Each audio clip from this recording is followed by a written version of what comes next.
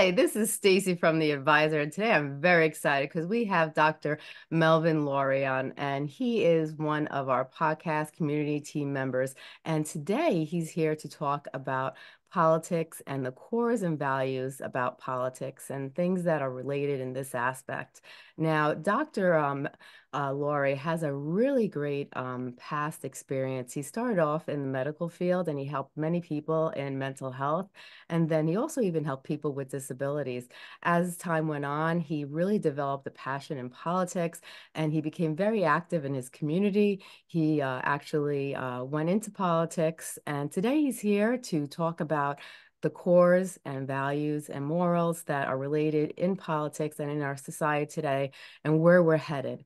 So, Dr. Lurie, can you tell everybody a little about yourself and we'll get right into this because I can't wait. This is a really exciting topic and something that we really need to talk about in today's society.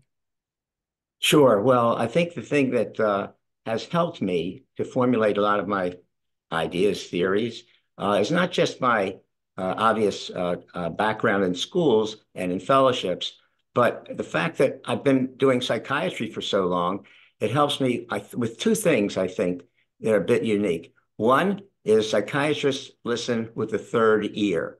What does that mean? That means we're always looking at listening for something else, another meeting. We're looking behind what the person's telling us, get a little deeper, get a little better understanding of things. The other thing is psychiatrists are trained to deal with people's associations. So if someone talks about something for a few minutes or a few seconds and then jumps to something else that doesn't seem connected, it's probably connected. But the question is how. And therein lies the secret to a lot of to uncovering what gets people stuck.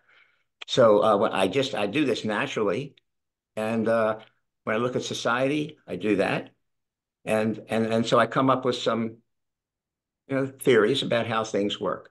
So, for example, we were not talking before about people valuing others having their own opinion, and that's a moral value in our society. It's good, not bad. It's good to let other people express their thoughts and their feelings. Of course, what's going on now is a bit the reverse. So a lot of people that are more traditional think of what's going on as bad because there's canceling, there's a lot not allowing certain speakers on campus, for example. So people talk about it as free speech being suppressed. Well, it gets a little technical, constitutional, whatever. But the point is the value on having multiple ideas expressed and on giving others a chance to express theirs has been part of America, part of what's made our culture great. And that's why a lot of us are concerned about what's happening today. So just want to start off also by saying what I'm talking about has some constants, but there's a lot of generalizations in what I'll be talking about because when I give examples of certain things in terms of how they play out in real life, well, different people have different experiences and they might not agree with me. Fine, it ties into what I'm just talking about. Yeah. So be patient and try to listen for what the constant themes are. So that's my caveat when it comes to morals and values. So morals and values, really, it has to do with right and wrong, what's right to do, what's wrong to do, what's good to do, what's bad to do. And having this capacity as humans must have a reason. There must be something that adapts us to life. That's why it's there, this capacity to have morals and values. And when I ask myself, what's the advantage that we have? I come back to survival and reproduction. Mhm. Survival, we know, and reproduction is what doesn't get talked about after you talk about birth. You don't get much about reproductive development. But anyway, what's the value that having morals and knowing right and wrong, what is the value that that has for our society? Well, for one, it helps us get along in society. Yes. And if we didn't have a mutual sense of what's right and wrong, we wouldn't get along. If we said everything that's on our mind, people wouldn't like us. So we know very quickly that there's a kind of more of a standard. It's loose, but there's a standard in our society, and there's a standard in families. There's certain things that are right and wrong in a family that are not necessarily right or wrong, can be opposites in society. So there's a variation to that too. There's something that's called guilty anxiety. So if we do something or we see something that's wrong, we think the person's guilty. But if we do something that's wrong, we feel guilty.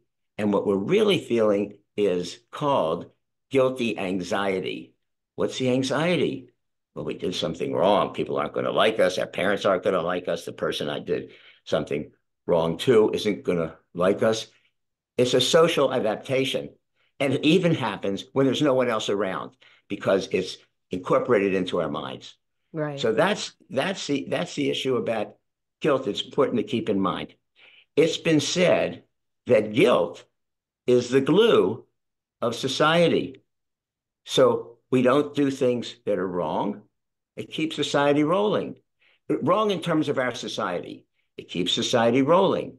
We don't say things that are inappropriate or because that's wrong. Right. And if we do say things that are inappropriate, we're not going to be quite as accepted or liked in our society. We're not going to get as far in a job. We're not going to have as much family cohesion as we could otherwise. So that mechanism of guilty anxiety keeps us in line with the culture. Yes. We don't do things that are wrong. We don't do things that are bad. And if we do, we feel this guilty anxiety. So let's go to a little bit about other cultures. So people talk about the bad guys, the mafia, let's say the mafia. Okay. So they say, well, the mafia does things that are wrong. You know, they extort money and they sell drugs and they kill people.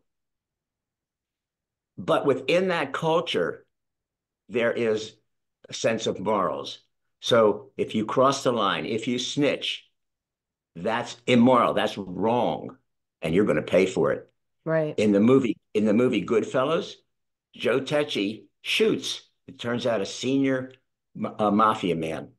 He just shoots and kills him in a bar. He must have been drinking or whatever. Right. Later on, later on, when he's about to get into the real core of the mafia, they kill him because he did something bad. You don't kill other mafia members.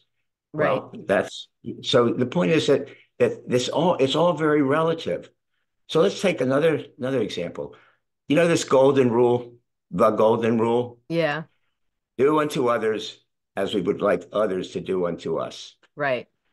Well, there's a problem with that because sometimes the person doesn't like it when you do what's good for you, and you think it'd be good for that person. For example, an elderly person is crossing the street, and you go up and help the elderly person, Right. and he shrugs you off. Why? Because his value is still on autonomy, and when you try to help him, Yes. that doesn't feel good for him. So projecting your sense of what's right and wrong is accurate a lot of the time, but it's not always accurate. That's true. So it's just important to keep that in mind. So another aspect of morals and values has to do with religion. And I grew up like this, and a lot of most people in society, not all anymore, will say, "How can you be a moral person if you don't have a religion, if you don't follow a religion?" Right. Because religions nowadays teach what's right and wrong. You're good to your fellow man, that kind of thing. Perhaps a couple of thousand years ago, if there were something called a religion, what's good and bad might be conquering another nation. Yeah. Depends on the situation. But in our society, which is pretty stable, uh, the religions teach us to be good, Yes. avoid what's bad, and they define it. For example, giving to other people, sharing, helping others, that kind of thing. And it obviously keeps society rolling. Yes. Mm-hmm. So, so let's talk about though how all this happens, how the mafia develops its own set of morals, how religious people develop their sense of morals, and as I found out as I grew up, people that are atheists have a morality. They do too, and it overlaps pretty much. It's pretty Right. human. So, it's been said that if you that's that one or two popes have said, and different accounts will name different popes, but what the saying is, if you give me a boy until he's 7, I'll give you a Catholic for life, because the morals and values stick at an early age, Yes. and they apply you do the right thing according to that religion. You know, it even works with the Romans. Well, they had religion, they were pagans, but I've heard the same statement said. If you make a boy a Roman for 7 years, Yes. he's a Roman for life. Right. So um so okay, so how does this really happen? How does it happen that this comes into our mind? Well, genetically, I believe, and I don't think there's much argument, that we are born with this capacity to be moral, or to know what morals are, to know what good and bad are. Right. But the question is how it's shaped in Yes. each family, in each religion, in each culture. So one of the things that happens is that the different morals are learned. What's good is learned. So, for example, if you do what the parent wants you to do, you get some praise. That's because you did something good. Right. And if you did something that the parent didn't want you to do, like hit your little brother, you don't get praise. You might get chastised, you might get punished. Right. And that's bad. That's considered bad. Now, there are things in the middle that you might do that your parent doesn't want to start a big thing about. So the parent might not say anything, but you're not praised, so you're not going to do it more, and you're not chastised, criticized, so you're not going to do it less. You Right. just do it. Okay. So there's a spectrum there. So then there's a question of how we learn. So there's several ways that we learn. One way is by identifying with our parents. We learn what's a good idea to do. We learn what's moral to do. When our parents do something that, for example, when they criticize others for it, then they do it themselves, Yeah. that's wrong. And we might confront our parents or not, but we have learned the difference between right or wrong at a pretty early age, pretty early age. So this is a powerful way we learn. And when our parents do something a certain way, how they treat people, how they organize themselves to cook a meal, to fix a car, we incorporate those into our own lives, our own situations. We've learned that. Yes. So there's another way that we learn. We learn by associations. So for the classic example is Pavlov's dog. So Pavlov was studying dogs, and he did an operation or so that the saliva of a dog would accumulate in his little pouch or something like that.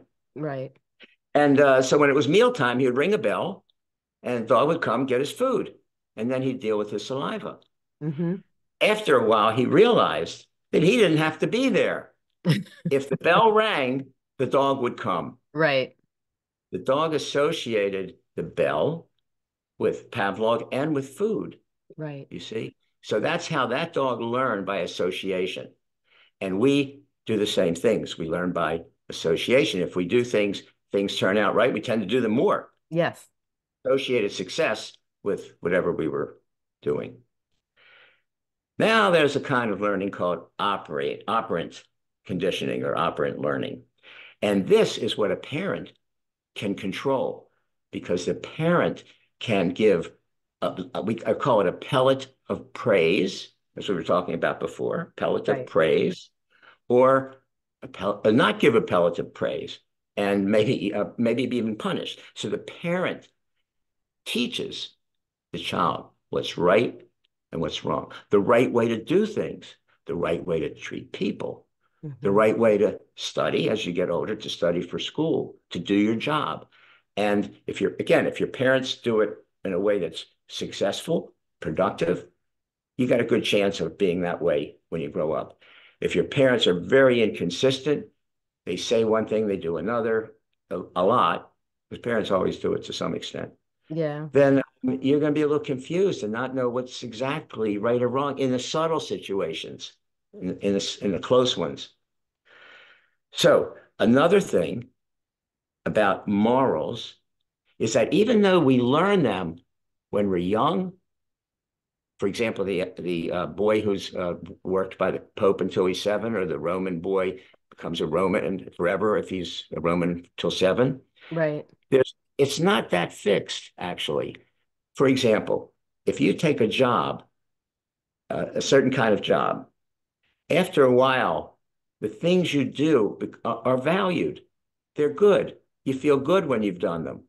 Might be building something. You might take another job that does demolition. Yes. And then what's good is how you demolish something. You see, so there's a little, what you can call it plasticity, there's a little variation on that, but pretty much the fundamentals are learned very early on. Yes, they definitely So are. that's, I mean, I hope your viewers can think of examples where this fits, and let me know if there are areas where what I'm saying doesn't fit, because again, I'm talking in generalizations. There's Yes. so much variation among people that it's hard to get an example that works for everybody. Right now, we have a lot of viewers that are in agreement with you. But the problem, what I find too, is that a lot of times when children are from childhood and on, they have parents that teach them right and wrong, according to the way they grew up and according to the way their parents grew, raised them. But then it's also the fear of rejection. If I, that guilt that we were talking about, if I don't do what mom and dad taught me to do, then I'm letting them down. We talked about the shame part, feeling shameful and guilt because I'm not doing what mom and dad taught me to, as the fear of rejection that not only will as we get older and become adults we don't realize it, but that fear of rejection, if our parents are still alive, we in our head we don't want them to feel reject us and reject the actions that we're doing. If they see us being our own person and we're not doing the way we were taught, then that fear that mom and dad are going to be disappointed in me, even though we're in our 40s, 50s, 60s and older, we're still following what our parents want us to do. But who are we? If we live a life where we are constantly trying to please our parents and please our family according to the way we were raised, then we are losing a part of us. Who are we as a person? What are our interests? What are our beliefs? Who are we as a person?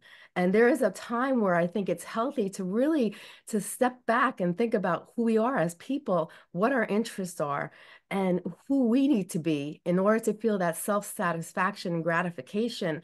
And our parents raised us with, let's say if they did raise us with good morals and values, now it's time to step back and think, okay, now I have to see who I am as a person, use those core values and morals, but become my own person. But I see so many individuals in society, they have a hard time breaking away from what they were taught as young children, that they are constantly their entire lives trying to please mom and dad. Even when they pass on, they're still doing what they think mom and dad wanted them to do.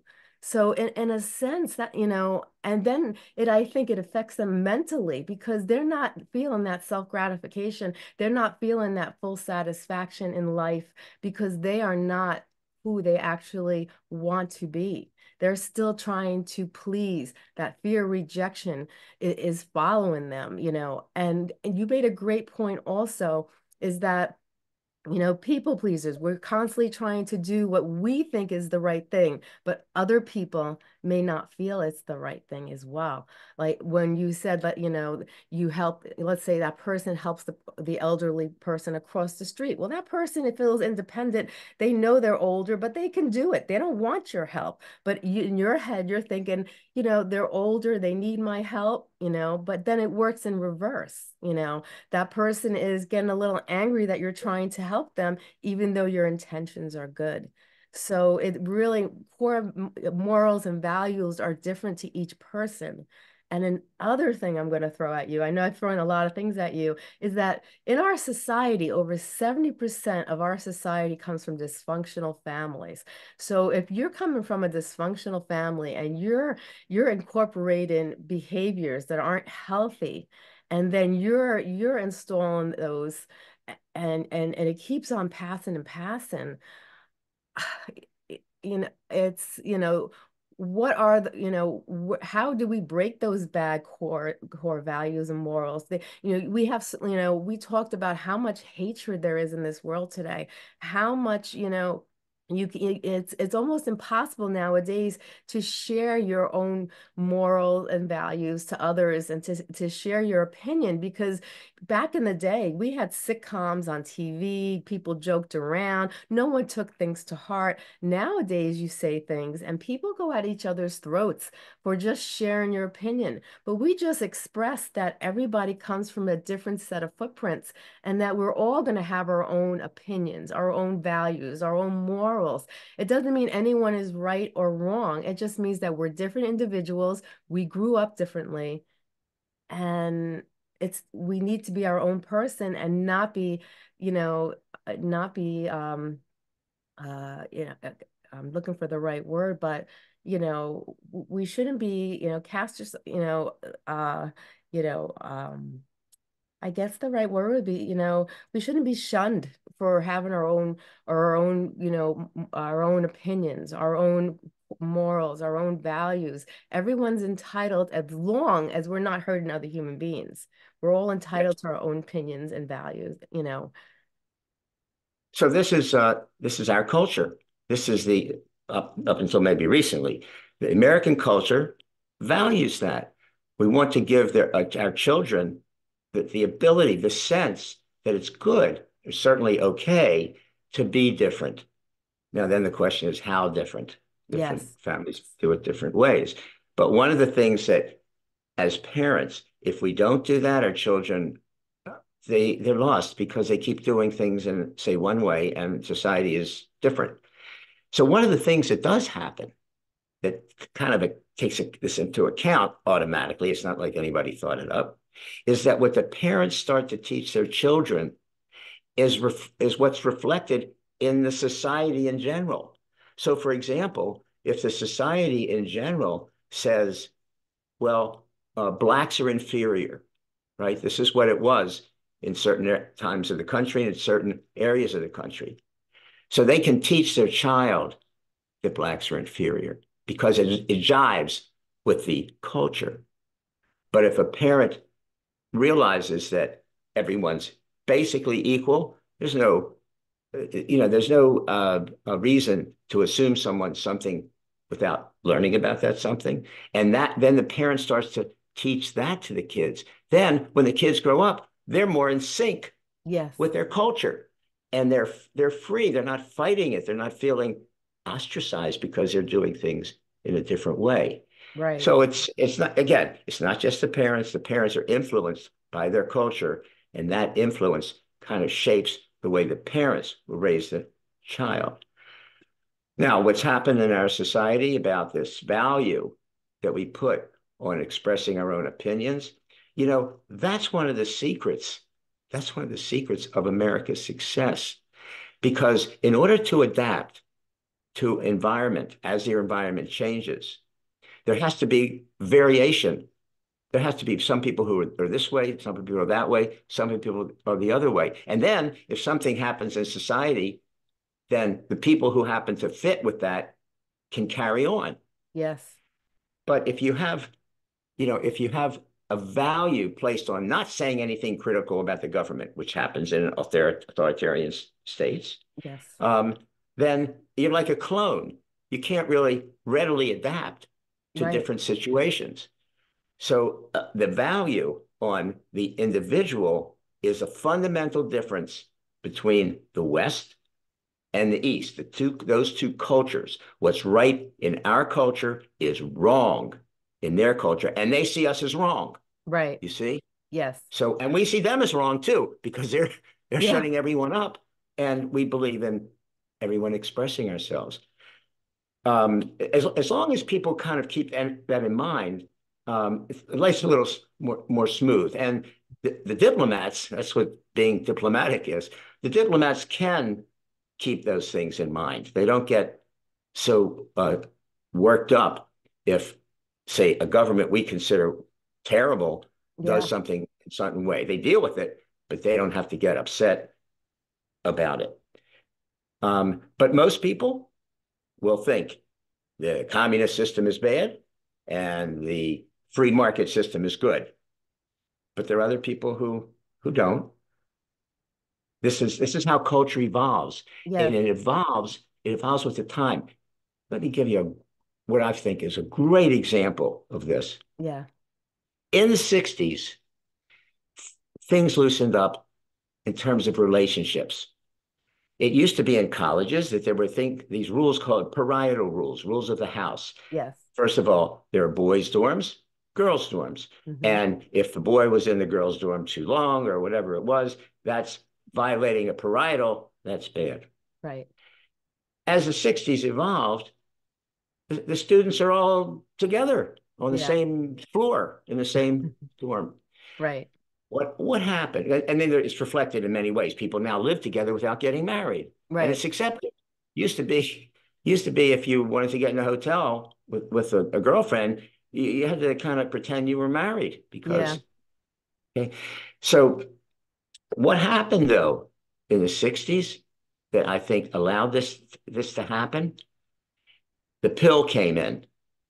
The pill freed up women, but it also freed up men because sex did not have to result in pregnancy or childbearing if you didn't want it to. So that extra sense of control was fine. Because you had that, you didn't have to be that strict about keeping the boys and girls together Yeah. or men and women living together. Now, so our culture has changed. Our culture has changed to a large extent because of a technological advance that is the pill. Right. Now we have technological advance, a big one, which is social media. Yes. And it allows communication that never existed before. Right. Obviously, in some ways, this is terrific because you can shed sunlight. We talked about this another time. You Yeah. can shed sunlight on situations, and that's the best antiseptic. Right. But then people can abuse that. They flood it with fake usernames or whatever, and it distorts what's going on. So, I mean, I think Elon Musk is trying to deal with this. Right. The thing that has made him hesitate in buying Twitter was he didn't know how many bots, how many robots there were sending tweets. And of course, they didn't tell him, but that was his concern. He was concerned that it wasn't real people talking. That was his value. That's our value, Right. right? And he's still struggling with this. He's Yes. still struggling with this on Twitter. But, at least he's struggling with it. He's trying. I think he's trying. And I think most people would agree that if you have a true free exchange of ideas, you're much better off. If you have fake ones, you don't know where you stand. Yeah. For sure. Technology is great. Sometimes technology is used in the wrong way, Right. but it has a lot to do with our culture, I Yes, think. it does. And I want to encourage people, if you have a question for Dr. Lurie, please ask him because now is the time. If you have questions, or even if you have a disagreement where you feel that maybe a comment of his is not in agreement with your comment, let him know and let him, talk to you or even debate you or have a comment to reinforce what he's trying to explain. But I think one of the problems too is what scares me is AI now. AI is coming to the picture where they alter pictures, they alter voices. It looks like the person. And, even before I was going to make that comment, as you were speaking, I was thinking about all the hatred, so social media has stirred up. People are at each other's throats. Democracy is supposed to be, you have the Republicans, the Democrats, the independents, they all think differently, but they all have some things in common. But it's what the great thing about the United States is that we have a democracy where we can come together and try to get some type of happy medium. So, but right now, I see so much cutting edge throat behavior where everyone's at each other's throats. Everyone there is so much hatred. The people who live in the United States, a lot of people have so much anger and hatred, and they're throwing it out there.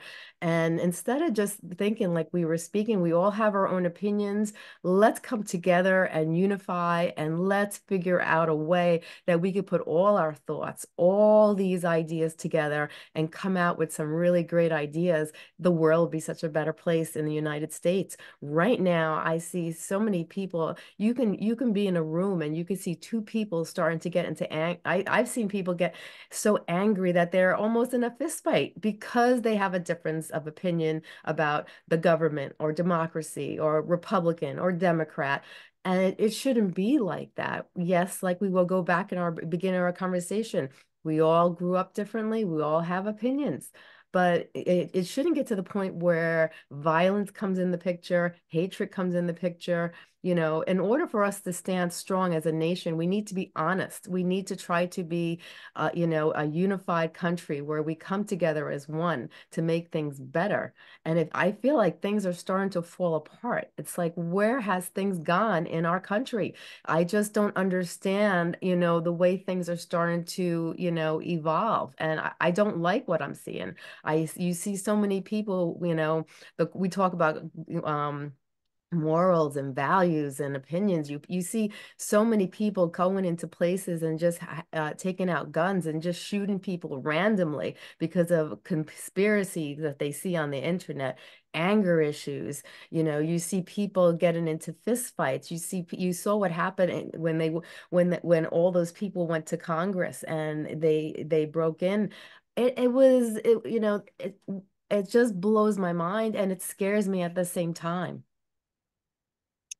Well, when you see all this, and I've been around for longer than you have, um, I think, I would say so for sure. Um, so that this is not as spontaneous as it seems. It's contrived.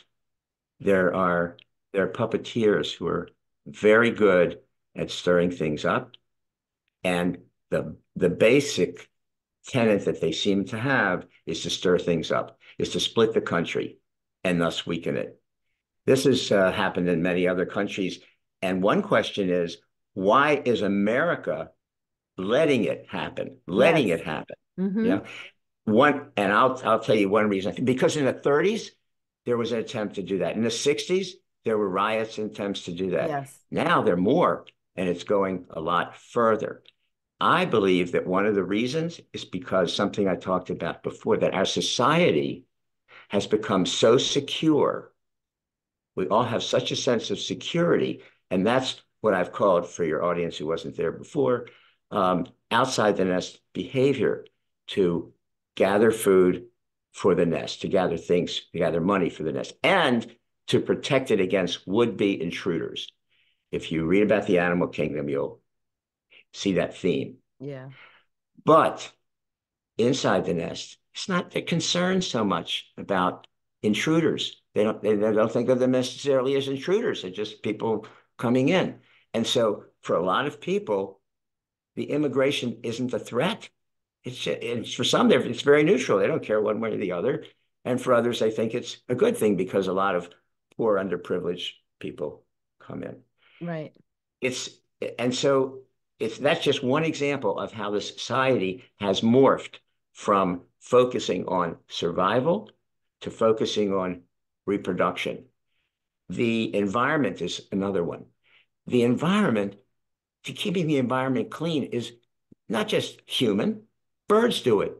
Birds carry off the waste of their fledglings from the nest, so the nest is clean. Um, dogs, maybe it's not all species, will eat the waste of their puppies until their puppies are weaned, keeping it clean. Well, we have a value on cleanliness. And so, of course, we want to keep our environment clean. Right. The question is how it is extended to really a ruinous level where people are so focused on it, they can't get off it. Yeah. And so much is expended on just that one issue. And then you look at another issue, which is, say, taking care of the poor. That's an in the nest value, taking care of the less independent, the more dependent people, whether they're disabled, where they just can't get going. And that starts to clash with other things because it costs a lot of money. So the other things cost a lot of money. And eventually, in the old days, before all this happened, people worked it out. Yeah. They and this was a value on compromise. Some people say, you shouldn't compromise your values. Well, to some extent, there's a value on compromising your values. When Yeah. you are in a marriage, you better go into that with a value on reaching compromise Yeah. because it won't work otherwise. And in our government, that value is no longer there. It used to be there. It used to be It's there. not there anymore. So different values have been exploited. And if you talk to a lot of people, they feel there's a common denominator to it. And I tend to agree. It's hard to pinpoint it. Maybe that's a subject for another discussion. Yeah. It's very controversial. It's very controversial. People and the press see this event as happening. They report it as if it's separate from that event. Right. But it's really, it's tied together. And if they can see how it's tied together, then they can say, well, here's another example of this common theme. This happened today.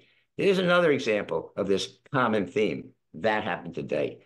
But when you report each one separately, the country gets split. Yes. Things are right or wrong, environment or finance, where it's really some of both. Yeah. And all kinds of other issues too. It's some of both. If you have a value on some of both, you can function as a family, Mm-hmm. you can function as a society. That's why it appears that there are contrivances going on. And now scientists are starting to come out and say this. Scientists aren't too political. Yeah. They kind of do their science, and Yeah. that's their thing. But sometimes when the society believes something that they feel is incorrect scientifically, they will start to voice their opinions. Remind you, their personality is not to get out there and stand on a soapbox and tell people Right. this or that is right or wrong. But when they're really asked and they're allowed to be objective about it, then you'll start to hear what's right. The ideologies that do not start in the scientific fields. They start in the humanities. Right. You think about it. And so the question is, why do they start in the humanities?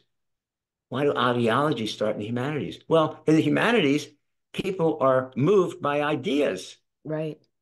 right? Scientists, they take an idea and they have to prove it, you Right. see? But for everyone else, if they have an idea that they think fits, it's the right way to process things, then they go with it. And unfortunately, today, you have one ideology that says you shouldn't let other ideas come in. Maybe because the ideas are better, who knows? But that's what we've come to. And I think the only way out of it is to identify puppeteers that are Yeah. really behind a lot of this. Mm-hmm. So that sounds like a gross conspiracy theory. So I'm a conspirator. I have theories. You know? But it's just you can't see all this happening at once and not think that something is behind it. Right. Some people or something is behind it, driving it. And then of course it has a life of its own. So if there are people behind taking environmental issues to a ruinous level, Right. then a lot of people buy into that and they don't have to be encouraged anymore. Right. It has a life of its own. And this happens with the other issues that we're struggling with too. It's very complicated. A lot of sunlight has to come out. A Yeah. lot of sunlight, I think. And I get in there and talk about it. Here I am talking about this. It's pretty much off the scientific bent, more psychological, I think you'd say. But it has to do with values. Yeah. It has to do with values that can be corrupted. Mm-hmm. So this is a big part of it. The value you keep talking about is the value, one of the values that has made our country, the Western world, great. Because we can deal with variation in people's ideas and Yeah. pick up the good ones, right? Mm-hmm. And that's a value, and that value is being shunned now. Other Yeah. people have a value on not letting people say what they think. Right. Well, you're going to have unsuccessful America that keeps up. Yeah. That's my I've thought about that a lot too, and I could go into it more, but I think we're you know starting with morals and how they develop and how they change Yeah. is um, is really what I wanted to get into today because I think um, that guilt is the glue. That is a good moral sense is the glue, a shared moral sense of what's appropriate in this situation or that situation Yeah. is what keeps our social life functioning, our country functioning.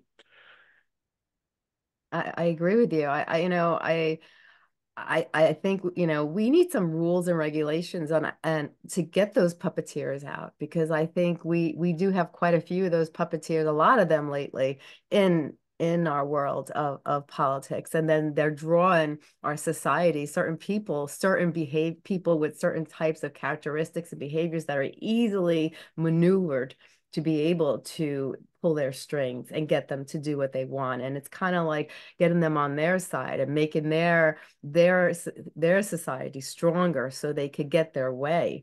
And a lot of people in the United States, I feel, are being manipulated and they're not seeing the truth. And these are the people that they're targeting, those easily manipulated people that don't have those core values and morals that, maybe they grew up in a society where you talked about, there was no reward and there was no, chastise, they didn't get in trouble when they did something wrong. So they don't know that happy medium, when, what is really good and what is really bad. They're kind of confused because mom and dad didn't set those core values and morals. So those people sometimes I think have a little bit of a confusion.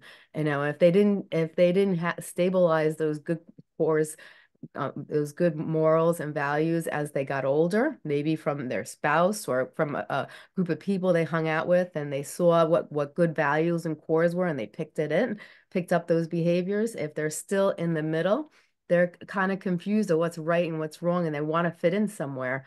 And That's right. Yes, and that's how gangs start.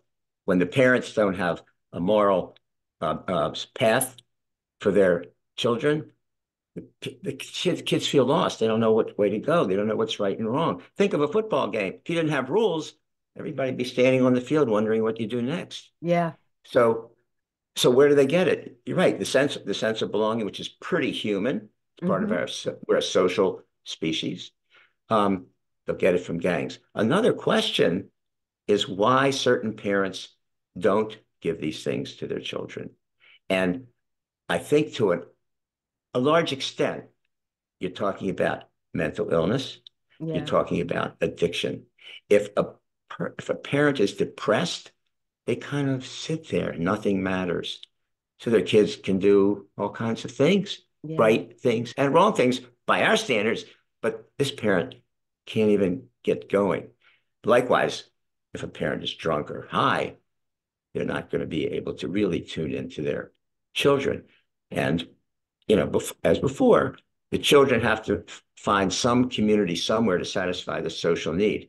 And these are very likely, I think, as you were saying, the ones who gravitate to these riots, these ruinous extensions of natural aspects of our society, whether it's the environment, whether it's money, whether it's sexuality.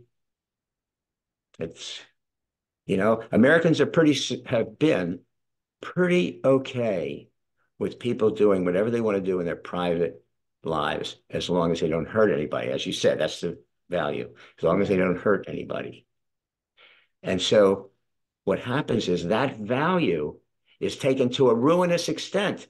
So you have, for example, a lot of people are focused on sexuality, and they take it to a ruinous extent, and they expose children to it. Well, Yes. that's against some of the rules of our culture. Our culture says you don't expose children to that.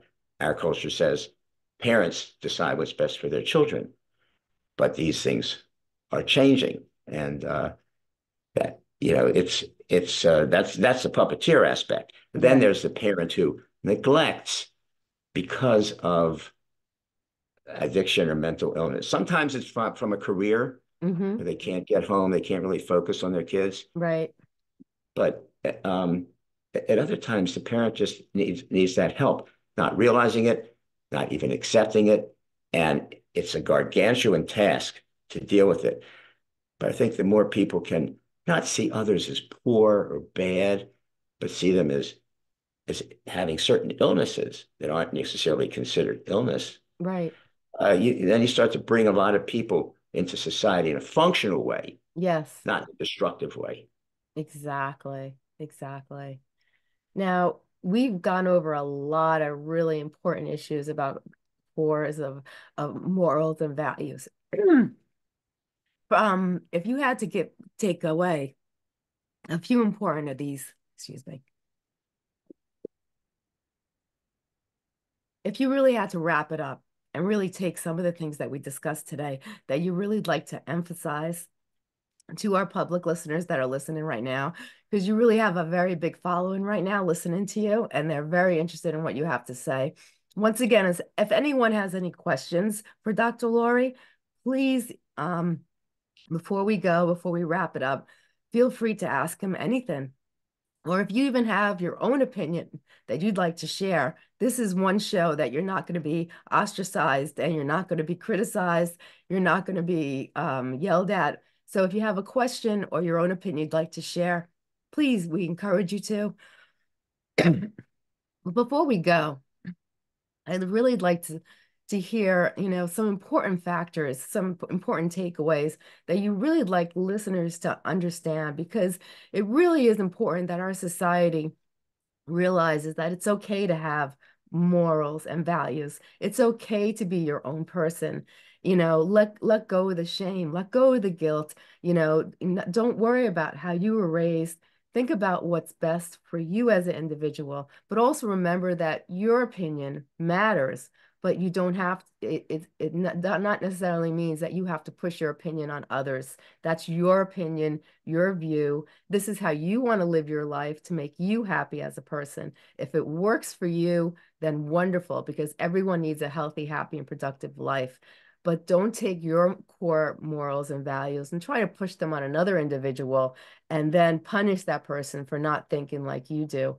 And also, you made another good point. Sometimes, a lot of us tend to, be people pleasers. They want to help others. Not everybody wants to have help, and to really know where the boundaries are and to really know when to stop.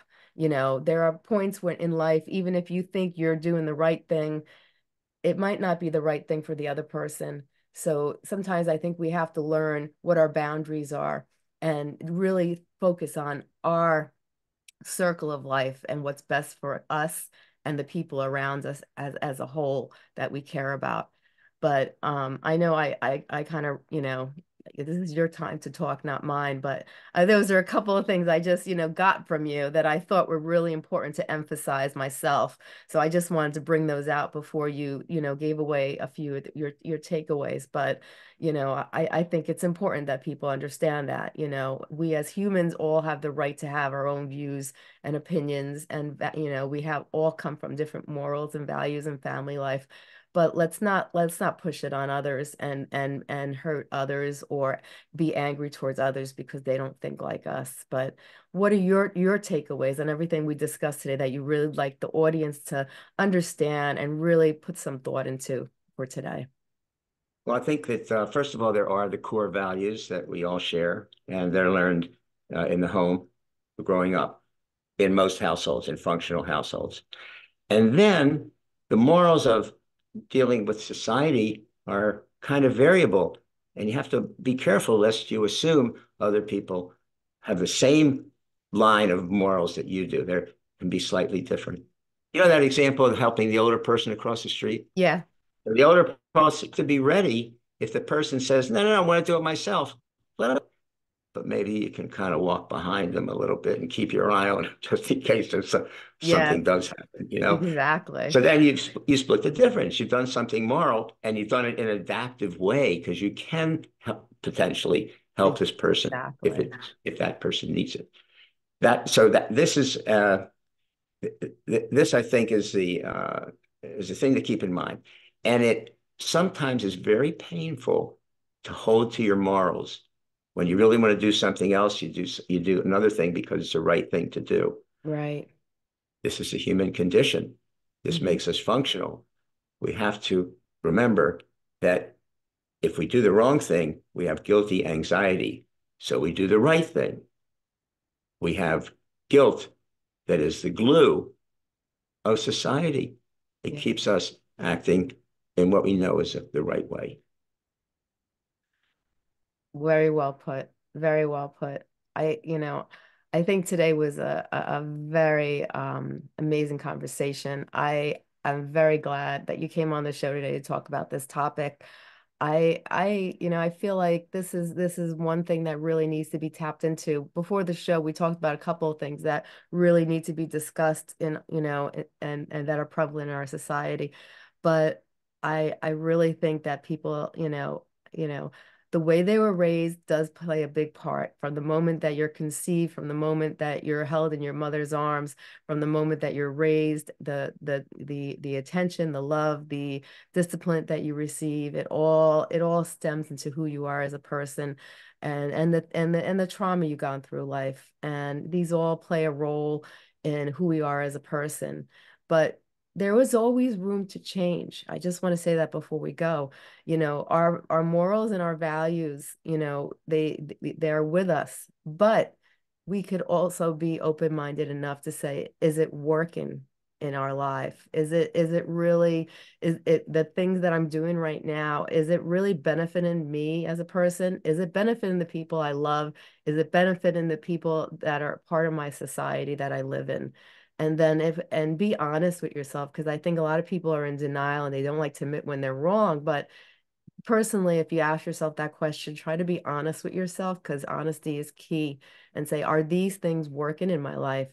And maybe if they're not working and you don't see a lot of great things happening from the actions and from the behaviors you're exemplifying, maybe it's time to think about your core values and your morals and maybe make some adjustments and see if it betters you as a person, see if it makes the people around you happier, and it might even make you happier as a person because it might put you on a different pathway, a pathway that's more productive, a pathway that actually gives you the things that you need in life to feel more fulfilled as a person and a human being. So remember, in life, there is always room to change. And the values and the morals that we grew up with, it's not permanent. Anything in life that we have inside ourselves mentally we can change. Just like if we change our health, we can tweak things to make our health better. We could do the same thing with our morals and our values. It's time to look at ourselves, look at the society we live in, and think about what I could do as a person, as to make my life better, to make society better, a better place, and to make the people around me who I care about happier and give them, because we are the mentors of our children, the people around us, we are mentors, and people have to realize that. So let's look at our values, let's look at our morals, and let's think about what we're doing in life and how is it affecting us and how is it affecting the people around us. It's time to make changes. The world needs people that are going to give positive change, positive energy, kindness, gratitude, love. These are the things we want to focus on. So look at yourself and see if these are the things you're exemplifying in life. And if you are exemplifying these things, well, keep doing what you're doing. But if you don't think you are, maybe it's time for change. Dr. Lurie, I love when you come on the show. I love your thoughts. I love you as a person. I think you have such a great outlook on society, on politics, on life itself. And I thank you very much for taking the time out to share your thoughts and to share your views with us today. Thank you so much for coming on the show. Well, thank you. It's been my pleasure. And again, I hope it's added something to the lives of your audience. Hope they Oh, liked it.